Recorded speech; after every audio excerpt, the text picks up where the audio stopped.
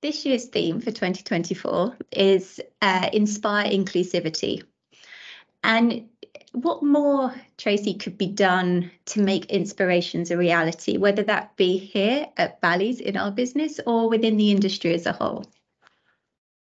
So I've been looking at this year's theme because, a lot of it, we talk about when we look at Women's International Day, International Women's Day, it really is an opportunity to set the stage for gender equality, recognizing all of the accomplishments that women have had in society, past and present.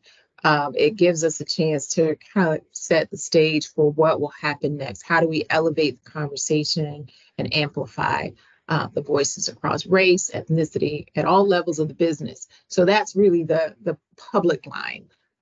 What I think is important is that we're inspired from some of our own stories, our own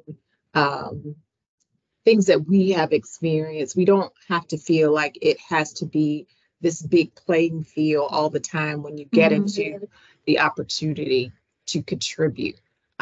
Inspiring inclusion just means that everyone has something to contribute. I think we're all born with at least one gift. I feel like there's more, but at least one gift. And I believe that this year has been a call to action to everyone, those that support women, those that are women, those that are raising young women and young adults, to be able to say, here at Bally's, what's your role? What's your purpose? What's your passion? What's your interest?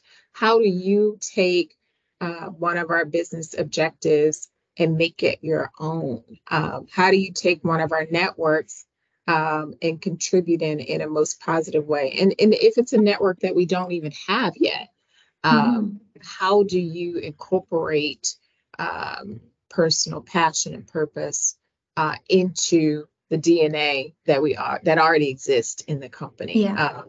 And so I think that this year's theme allows us a chance to do that, to inspire each other.